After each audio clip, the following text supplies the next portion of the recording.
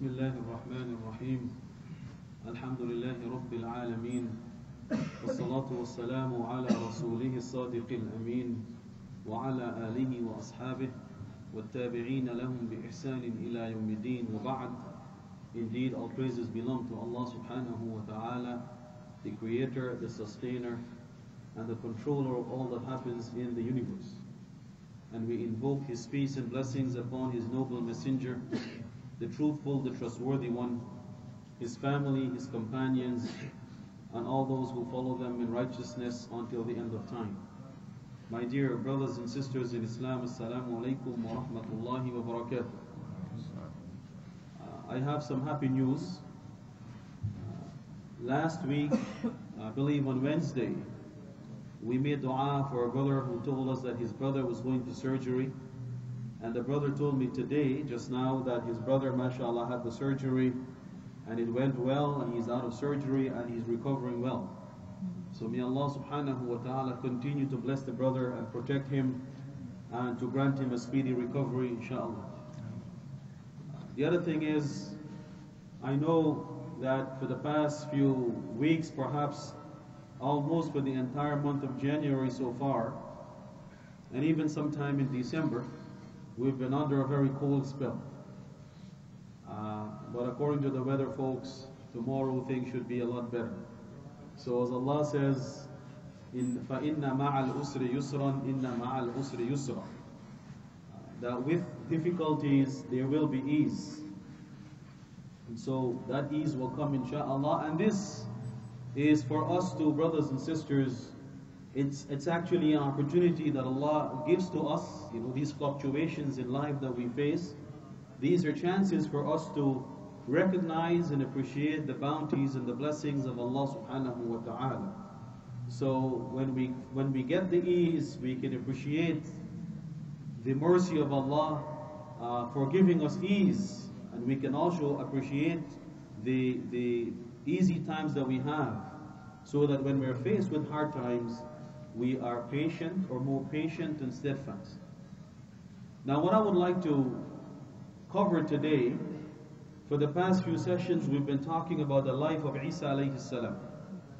And we talked about the birth of his mother, Maryam alayhi salam, and the fact that with her birth and her upbringing, and even her own pregnancy with Isa alayhi salam, Allah subhanahu wa ta'ala showed the world that a woman is as capable as a man of serving him. And then there's the birth of Isa alayhi salam, this great messenger of Allah, whose birth is miraculous. And there are many events that unfolded in his life that are also miraculous. And then finally, when people plotted to kill him and to harm him, Allah the Exalted saved him in the miraculous manner. Now the last issue here is that the Ahmadis, or the Qadianis as we know them, believe that Isa alayhi salam died. They believe that after Allah saved him, he died. And I heard, I don't know how true this is, that they claim he was buried somewhere in Kashmir. So the question is, what does the Quran have to say? Or if there is nothing specific in the Quran, what is the Islamic perspective, the correct perspective on whether Isa alayhi salam has died or is still alive? Now, the Ahmadis use two ayats in the Quran. One of them in Surah Ali Imran, and the other in Surah Al-Ma'idah, towards the end. In Surah Ali Imran, Allah subhanahu wa ta'ala said, وَإِذْ قَالَ اللَّهُ يَا عِيسَى إِنِّي مُتَوَفِّيكَ وَرَافِعُكَ إِلَيَّ. And the problem or the issue is surrounding the word مُتَوَفِّيكَ. As the ayah is in Surah Ali Imran, Allah says, and remember when Allah says, Ya Isa, O Isa, inni mutawaffika wa rafi'uka ilay. The word mutawaffi or tawaffa, mutawaffi comes from the verb tawaffa, which has two meanings. in Arabic language. One of them is to die, or to cause to die. So if the word mutawaffi comes from the verb that means to die or to cause to die, then the expression inni mutawaffika would mean, surely I will cause you to die. وَرَافِعُكَ إِلَيْهِ. Ibn Kathir rahimahullah in his tafsir mentions that some scholars say that in this statement there is what is known in balagha, in Arabic language, as at-taqdeem wa-ta'khir. In Arabic language, sometimes in using certain expressions, it is quite acceptable that a person may change around the order of events.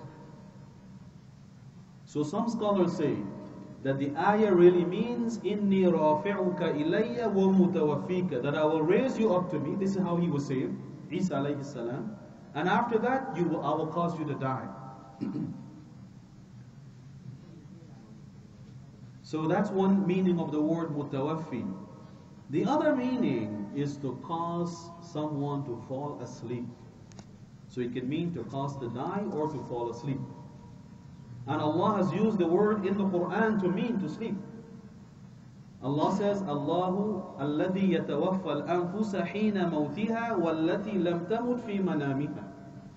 Allah says He is the one who causes the souls to die and those that do not die in their sleep. That is, He causes them to fall into sleep. So the word tawaffa, the verb, has these two meanings. And of course, the Ahmadis, they take the one meaning which means to die. And so they use this as proof that Allah has said in the Quran that to Isa alayhi salam that He will cause him to die. So he has died. Ibn Kathir rahimahullah discussed this in his tafsir. And he talked about the various opinions of the scholars. And then he said, but the view of the majority, وَقَوْلُ الْأَكْثَرِ, the view of the majority of scholars is that the word mutawaffi here in the ayah means cause you to sleep. So when Allah subhanahu wa ta'ala raised him up, he was not wide awake. Isa alayhi salam was not wide awake, conscious of what's happening around him. Allah caused him to fall into a sleep. And in that state, Allah raised him up. And to the best of our knowledge, based on the Quran and Sunnah, because there's nothing specific, Isa alayhi salam is probably in the same state of sleeping until Allah subhanahu wa ta'ala will send him back down. Ibn Kathir rahimahullah argues that Isa alayhi salam has not died because we know from the authentic Sunnah that he will be returned to the earth. He was raised up from the midst of the people when they plotted to kill him, and he was raised up alive, so he did not die at that time. The Quran makes that clear, وَمَا قَتَلُوهُ يَقِينًا, they haven't killed him, period. And how he escaped was that Allah removed him from the midst of the people. He raised him up. بَلْ رَفَعَهُ اللَّهُ إِلَيْهِ. So we know that he was raised up, so he hasn't died, and we know that he will be coming back because he hasn't died. And as a human being, he has to live the rest of his life and then he will die, as every human being must die. In fact, every creation will perish. Nothing will stay forever. Allah says, كُلُّ مَنْ عَلَيْهَا فَانٍ وَيَبْقَى وَجْهُ رَبِّكَ ذُو الْجَلَالِ وَالْإِكْرَامِ. Everything on it, meaning on the earth or in creation, will vanish. Fan. It will come to an end. It will come to an end. And the only thing that will remain forever and doesn't end, وَيَبْقَى وَجْهُ رَبِّكَ ذُو الْجَلَالِ وَالْإِكْرَامِ. And to literally translate the face of your Lord, and the Mufassirun say that the use of one part of the body implies the whole being. So basically the ayah means, but your Lord shall remain. ذُو الْجَلَالِ وَالْإِكْرَامِ, the possessor of majesty and glory. So Isa alayhi salam will die, but he will only die after the coming back. after he is sent back, after his descent. In this, the Prophet ﷺ in the authentic hadith has mentioned as one of the signs, one of the major signs, that the hour is very near. The day of judgment is close. In the ahadith, the Prophet ﷺ mentioned 10 signs that are considered 10 major signs. And major here refers to the fact that they indicate that the hour is quite near. Because there are signs that are considered minor signs. Signs that indicate the hour is coming and somewhat near, but not imminently near. But these 10 signs are the signs that will mark, and they will happen in a certain order. One will lead to the next, and that will lead right into the establishment of the hour itself. The first sign would be the appearance of the Mahdi. And the job or the mandate of the Mahdi is to prepare the Muslims to receive Isa alayhi salam and the leadership that he will bring. And then soon after the Mahdi appears, Dajjal will also appear. And the Dajjal will, of course, travel around the world and create more confusion and doubts in the minds of people.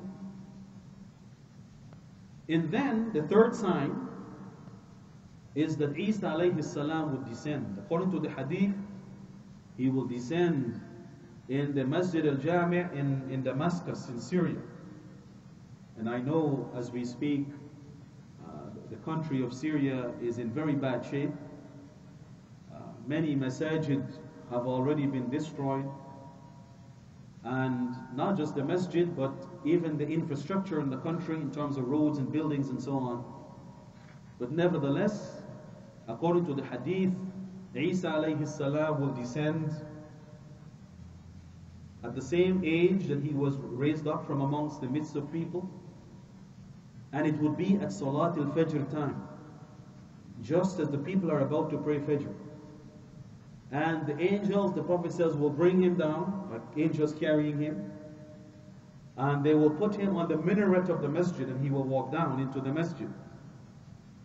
And when he comes into the jama'ah, the Mahdi will offer him to lead the salah.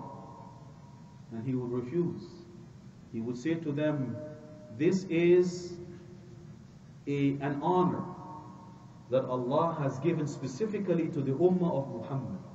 That they are the leaders. He will not be the leader. He will pray behind the Mahdi.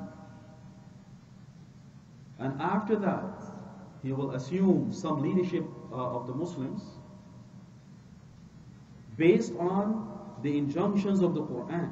When Isa alayhi salam comes back, he's not coming back as a prophet and messenger with his own sharia, the Injil, no, or revelation, the Injil.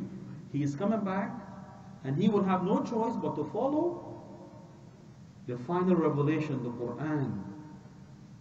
Because the Quran abrogated everything else before it. So when he comes back, he has no choice now but to follow the orders of the Quran.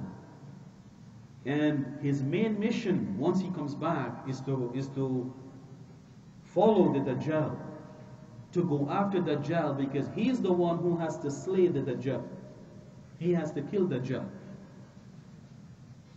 And he would kill him. He would find him as the Dajjal, as he's trying to enter one of the doors into the city of Jerusalem. And Isa alayhi salam will find him there, will pursue him and find him there and kill him. And so that would put an end to the fitna of the Dajjal. And then Ya'juj and Ma'juj will appear. And they will, of course, create severe mischief in the land. And Isa alayhi salam will tell the Muslims, don't even try fighting them. There are too many to fight. But instead he will tell them to take refuge in the mountains. Similarly to what happened in Mecca when Abraha came to destroy the Kaaba. Abdul Muttalib, the Prophet's grandfather, told the people of Mecca, leave their homes and take refuge in the mountains. And the Prophet ﷺ said that Allah would send a flock of birds that would drop on the Ya'juj and Ma'juj, pebbles, just like they did on Abraham and his army. And that's how Ya'juj and Ma'juj will be destroyed. People will not find them. They will not have the capacity to fight such a large number of people. And then after that, the Prophet says, Allah will cause rain to fall to sort of wash away and cleanse the earth. And then vegetation will grow anew. And then there will be a period of affluence and wealth and peace in the world. Peace, because the Prophet said in the hadith, when Isa alayhi salam comes back, one of the main objectives of his coming back is that he will slaughter the pig and he will break the cross. The same cross that the Christians venerate and they hold in high esteem. It's a symbol of sacredness. He will break the cross because he was never crucified on that cross, as the Quran said. And in fact, Allah subhanahu wa ta'ala tells us in the Quran, وَإِن مِّنْ أَهْلِ الْكِتَابِ إِلَّا لَيُؤْمِنَنَّ بِهِ قَبْلَ مَوْتِهِ.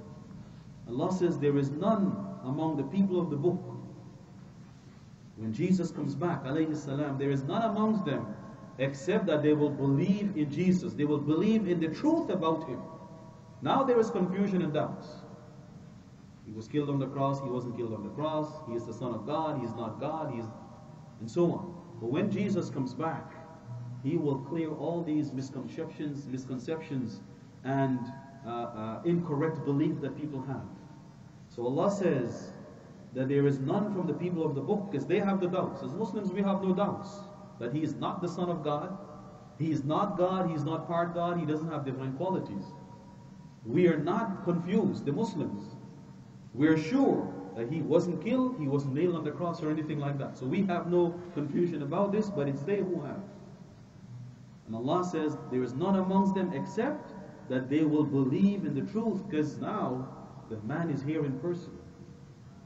I mean, the most a person can do is to claim, hey, you are not Jesus, you're somebody else. You're an imposter claiming to be Isa. So this is why He has not died yet. Because He will come back. Allah has His plan for Him.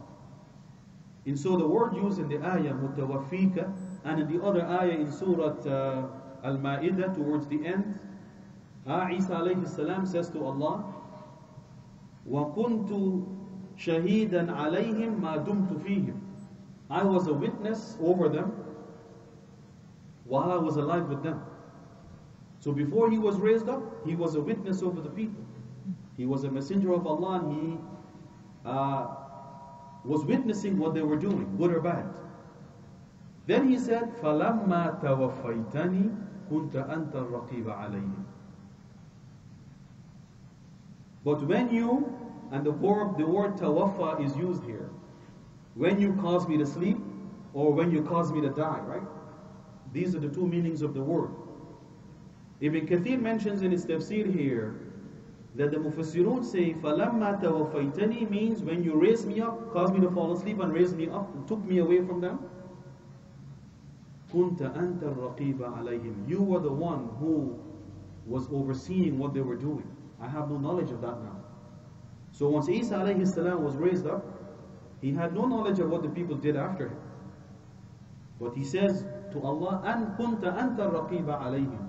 You were the one who was overseeing it. You were the Raqib, the one keeping a watch over them. So you know best, O Lord, what they were up to after you raised me. And so the correct opinion, based on the unanimous agreement of the scholars of Ahl Sunnah wal Jama'ah, is that Isa alayhi salam never died. He will die, yes, but so far he hasn't died. Allah caused him to fall asleep and then raised him up from the midst of people. And perhaps he's in that same state of sleeping until Allah will send it back down when Allah decides the time is right for that. And He has certain things He will do, and then He will die a natural death just like everyone else. This, as Ibn Kathir said, is the correct opinion of the scholars or the people of Ahl Sunnah wal Jama'ah. And so the claim of the Ahmadis that he died already because of these two words in the ayah, this claim is incorrect. Although the word can have that meaning, because remember, right, you might wonder, well, if the word can carry that meaning of dying, of death, why is their interpretation wrong? Well, the reason it's wrong is that we understand the Quran based on the understanding of the Prophet ﷺ and the Sahaba and the early Muslims. And the Prophet ﷺ, based on the ahadith, for example, the ahadith about the signs of the hour and the descent of Isa ﷺ, the Prophet ﷺ understood that he never died, ﷺ. That is, Isa ﷺ never died. And the Sahaba had the same understanding. So we understand the Quran based on the understanding of the Prophet ﷺ because it was his mission to explain to us the revelation sent to us. So that's how we can tell that that interpretation, that tawaffa here means to die or to cause to die, is not correct, unless of course that was the understanding of the Prophet ﷺ. So I just wanted to clarify this position so that this discussion on Isa alayhi salam is quite clear in the minds of us. So may Allah subhanahu wa ta'ala bless all of us. Yes, brother. Yes, did the Prophet say clearly that Prophet Jesus did not die? The question is, did the Prophet say in the hadith Jesus did not die? I have not come across any such hadith. I don't claim to have read all the hadith. But to my knowledge, I have never come across any hadith in which he actually said Jesus did not die. I'm saying perhaps there is no need to say Jesus did not die, because in the other ahadith in which the Prophet ﷺ talked about the coming back of Isa, the understanding or the implication is he hasn't died. Or else, here's the issue. If he had died, then it would mean that for him to come back, he has to be resurrected, recreated. And as far as we know, once a person dies, there is no resurrection, there is no coming back until the judgment, where we will be recreated and given life anew for the judgment, not for anything else. So if we assume he has died, then we also have to say, well, hey, you know what? He's going to be brought back alive and then sent back to the earth to do these things, unless, of course, somebody feels that he died and he's not coming back. Then you have a problem with all these authentic ahadith that talk about his coming back. In fact, even Christians, brothers and sisters, even Christians believe that he's coming back. They believe he's coming back, but they believe that when he comes back, he's coming back as God. And of course, as Muslims, we believe he's coming back, but not as God, because he was never God. He was never part God. He was never even the Son of God. He's coming back as a human being. And of course, when he comes back, then the truth will become clear. Hopefully, the truth will become clear. You know, people still have the habit of, even when they look at the truth, to make excuses and to try to find ways and means of not accepting it. So who knows, when he actually comes back, there may still be people who claim you're an imposter, you're not the real Jesus, you're somebody else. But nevertheless, when he comes back, as the Prophet ﷺ said, he will slaughter the pigs and he will break the cross. So this sign of veneration in Christianity, I mean, this is probably the most eloquent way of letting people know, look, this cross has no meaning. He was never nailed on the cross, he was never crucified, never died. It has no meaning in Christianity.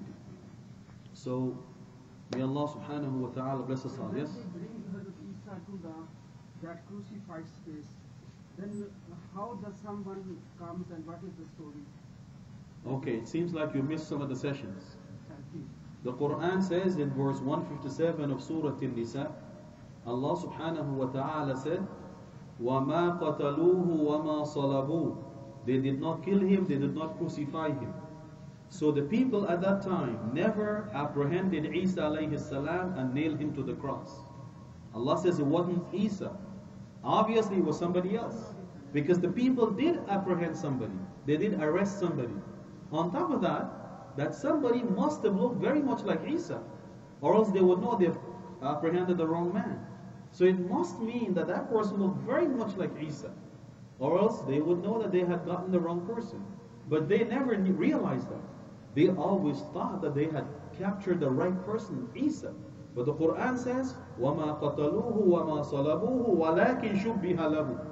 They did not kill him, they did not crucify him. شبه له تعود لمين؟ انه واحد ثاني انصرف بداله او للقاتل انه شبه له انه مقتول. شبه لمين تعود؟ لحادث الصلح. شبه أيوة لحادثة الصلح والقتل بعد ذلك. Okay? When Allah says it was made to appear to them, what exactly was made to appear to them? It appeared to the people that they captured Jesus, alayhi salam, the messenger of Allah, and that is the person they nailed on the cross, and eventually he died. But Allah said it was made to appear to them like that. So they did believe that it was Isa on the cross. Allah says, وَمَا صَلَبُوهُ though. They never put him on the cross. So it had to be somebody else. And that somebody else must have looked just like him. Or else people would know this is not Jesus, we didn't kill him. But the people who supposedly killed him, they actually believe that they did kill him.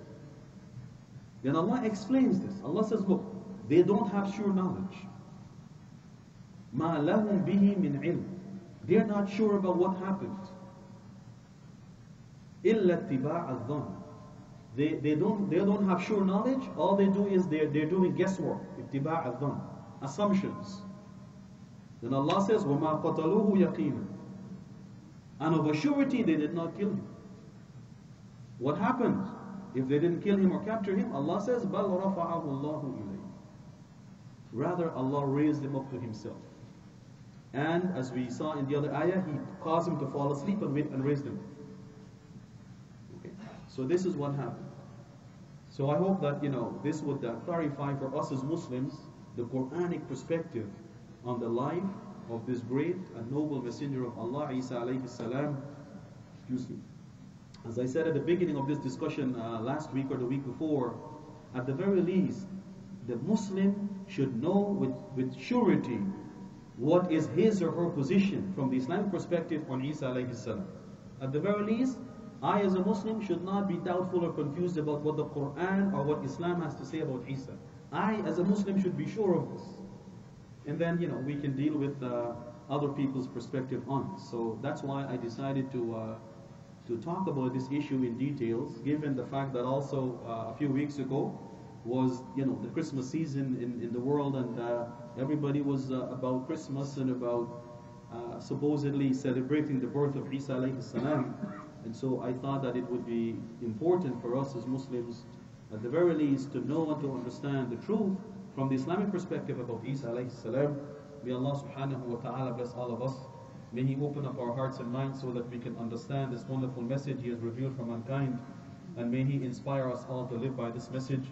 May Allah subhanahu wa ta'ala cause us to be among those who love and revere all His messengers and all His prophets. And may Allah subhanahu wa ta'ala raise us all up on the Day of Judgment in the company of His noble prophets and messengers. أقول قولي هذا وأستغفر الله لي ولكم والسلام عليكم ورحمة الله وبركاته.